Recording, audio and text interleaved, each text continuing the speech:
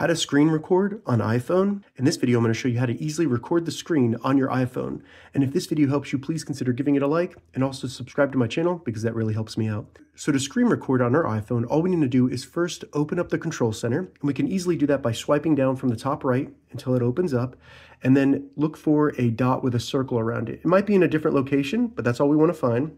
Now you can start screen recording by simply selecting it, but if we long press it, it'll open up some menu where we can tell it first where we want it to record, but you can also turn on and off the microphone at the bottom. So if you want the microphone on your iPhone to be recorded as well, simply turn that on, or you can turn it off. Keep in mind that none of the internal sounds, such as videos you're playing, things like that, will be recorded.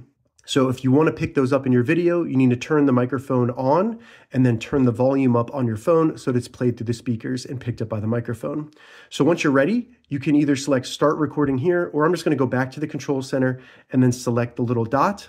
At the top, you'll see it start counting down. And when it turns red, that means your phone is now recording its screen. So you'll see this little red dot at the top, and that just lets you know that it's still recording.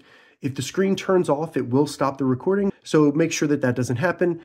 Once you're done recording your screen, simply tap the top. It'll open up the menu here, and we can select the stop button, and that will stop the recording and then save it to your camera roll. So you can find that recording by opening up the Photos app on your iPhone. If this video helped you, give it a thumbs up, and please consider subscribing to my channel.